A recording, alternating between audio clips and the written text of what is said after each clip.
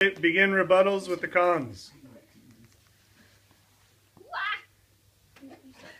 So first thing that you guys said the cyberbullying thing, and for that one, they can talk with adults that aren't there, and it was bad because she doesn't really talk with adults, and it's keep on going, and so it's not really false that it's because of the social network service.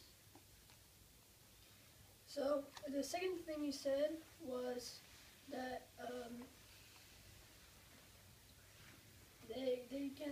their grammar is not going to improve well, but for some people they can use a dictionary if it doesn't work well. Some people, I don't know who uses a dictionary, but yeah. See, one of the audience uses The last dictionary. one that you guys said is for YouTube. There's lots of inappropriate thing to watch, and children can watch it more easily.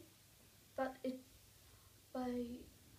in YouTube service, there's the one of the thing called like that.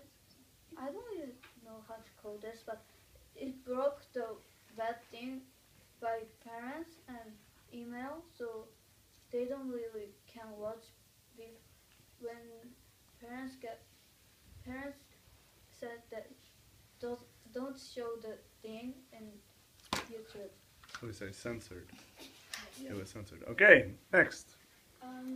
Sometimes the parents don't know that the children have an account. They'll make a random account and their parents won't know. It's an anonymous your account, audience.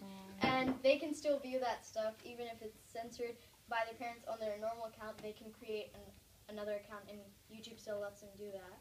And the bullying, her parents did know. The parents of the person who's bullying did know, but they did nothing about it because they couldn't view the comments because the girl censored it so only her friends can see on it.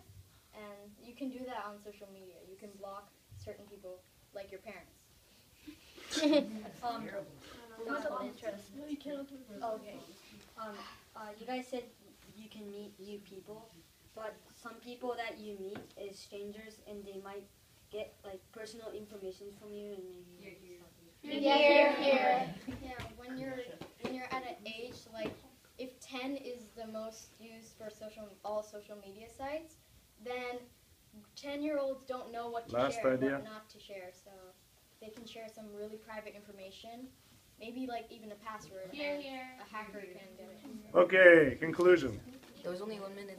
So conclusion, we still think that under 14 should be allowed, because if they want to watch YouTube videos that are censored, they're going to want to watch. They're not going to just go and search something else and it's going to appear. They're just going to want to watch.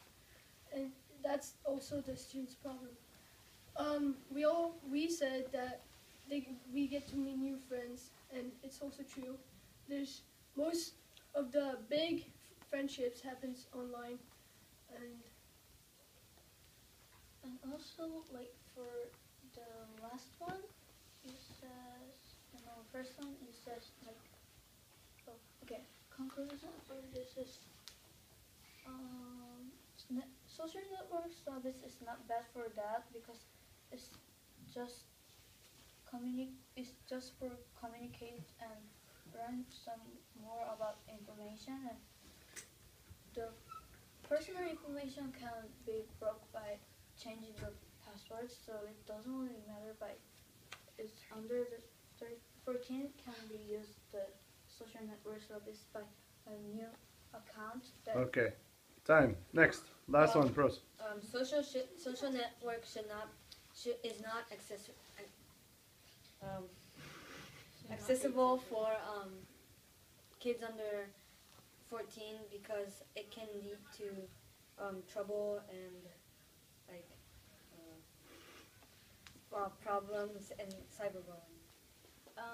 Children under 14 aren't always the smartest children when Here. it comes to Wow, you agree? information and what to share and what not to share. And a lot of times they can skip through agreements and rules on certain websites just to play the game or whatever. Last idea. But sometimes they don't know the consequences and it could end badly. So. All right, thank you very much.